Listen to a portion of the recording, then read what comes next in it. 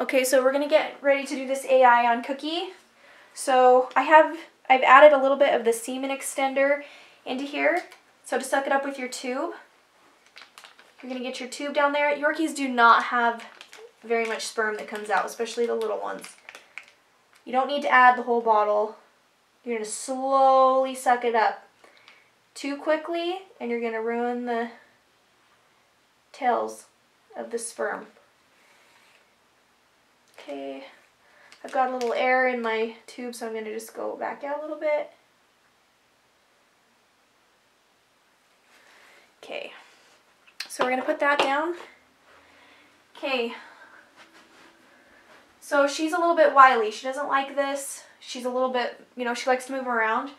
So you're going to flip her tail up. I like to have two people do it, especially when you have a female who's not going to willingly push against you as you're pushing the tube in. She's going to try to turn and bite a little bit.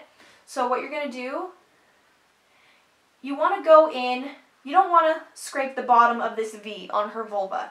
You want to get in up here at the more of the top area. You can tell she's ready. As soon as I start touching around here, her tail moves to the side. And you can tell that she's ready. So what you're going to do is you don't want to go to the very bottom and try to go up. You're going to go towards the top of the opening of the slit.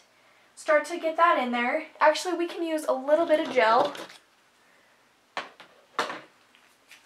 Hopefully that will make, this is for sperm-friendly gel, by the way. This will make it a little bit easier for the female, especially tiny ones like this. Okay. So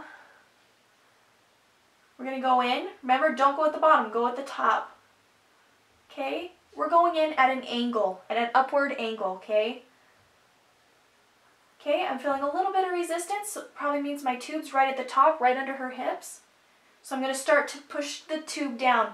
The uterine horn, you're going to come down into the uterine horn. So once you get up and you hit the top, start to angle yourself down. See how I slipped right in there? Slip it up, and then look, now I'm pretty far in there. She's expressing a little discomfort if I try to go any farther. So we're going to just leave it right there. This is only a 6-inch tube, so the male is at least that long, and he's able to get his whole self inside of her. So then we're just going to slowly insert, raise her bum up in the air a little bit so you get as little coming back out as possible. And you got to realize this is way more fluid than what a male would normally deposit into a female. Okay, I'm just slowly pushing the fluid in, looking for any back fluid. I'm not seeing any. If I saw any fluid coming back out, I'd readjust where my tube is sitting inside of her. Oh, I'm seeing a little bit of fluid back out. You can see a couple drips right there.